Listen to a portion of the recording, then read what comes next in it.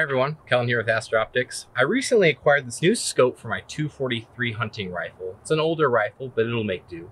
Thought we'd come out to the range today together and sight it in, and also use our HBX-1600B to see if we can get some accurate MOA adjustments as we move further down the range. Let's get into it.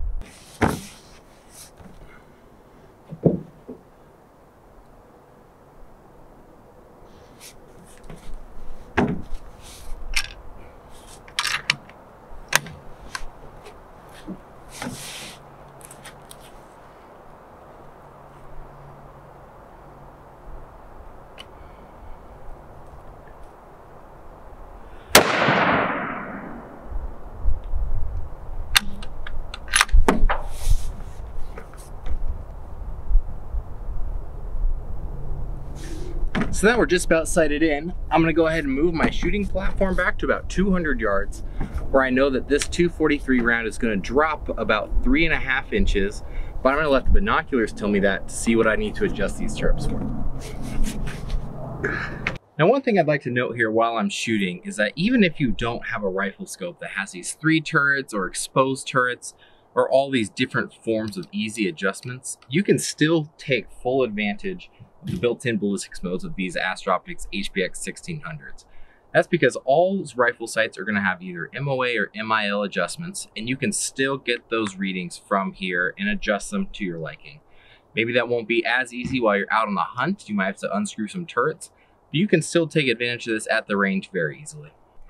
So now that we're down here in our new shooting spot, after I've sighted this in to the best of my abilities, I'm not the best shooter in the world, I'm going to take my Astra Optix HBX-1600s, which I already have set up for this ammunition type, which in my case is going to be ballistics group 5.1 because I chose to sight my rifle in at 100 yards. And we're going to acquire our target and range it. We have 203.4. A good guess on my part moving back the shooting platform. Nice. Let's double check here. We have a 1.6 MOA adjustment upwards. So after that, I'm gonna get ready to shoot.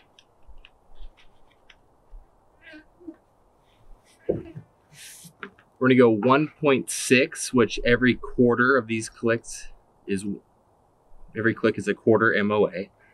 We have 1, 2, 3, 4, 6. So I'm moving up 1.5 MOA instead of the 1.6, and I'll try to accommodate for that the best I can as I'm just aiming myself.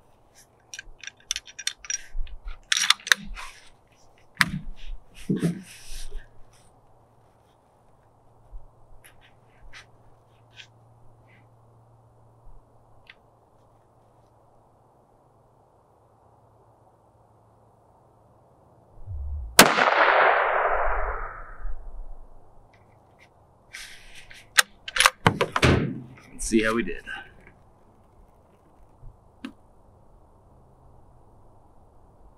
Pretty darn close.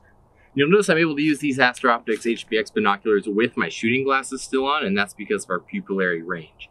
So you can really use these in any conditions and be set up to go. So with my targets about 200 yards down range, which I would not have known about without the use of this rangefinder, I'd be stuck here sitting, shooting high, aiming 2 inches high, aiming 2 inches low, trying to guess the trajectory of my bullet, likely with no avail or great accuracy in the process. With the HBX-1600B or any of our other handheld laser rangefinders that incorporate the built-in ballistics mode, I was able to input my bullet type, range my target successfully and accurately, which is important, and then be provided with the correct MOA adjustments that I need to continue shooting, even if I were to move all the way down this road out to 800 meters. That's a little bit further than I want to do today, or it's past my abilities, to be honest, but it's there when you need it, which is the great thing about these Astra products. So there you have it. I just want to do a quick demonstration of how our binoculars with the built-in ballistics mode can be a great companion while you're at the range or hunting. I am by no means a long range or a competitive shooter, but I can still take advantage of this system, and it's a system that I wish I had growing up so that I could learn on it to be a more proficient hunter and shooter in the process. You saw today that I used a Remington Model 700 243 Winchester rifle, likely a little bit too small for me at this point. But with this scope, it made a great accessory pair, and I was able to hit my targets at a pretty long range, which I wouldn't have been able to do just guessing and checking it ordinarily. If you guys need any more tutorials or anything like that, please don't hesitate to reach out, let me know. Tell me what type of content you want to see. I'd be more than happy to generate it for you, answer any questions, things like that. Thanks for watching.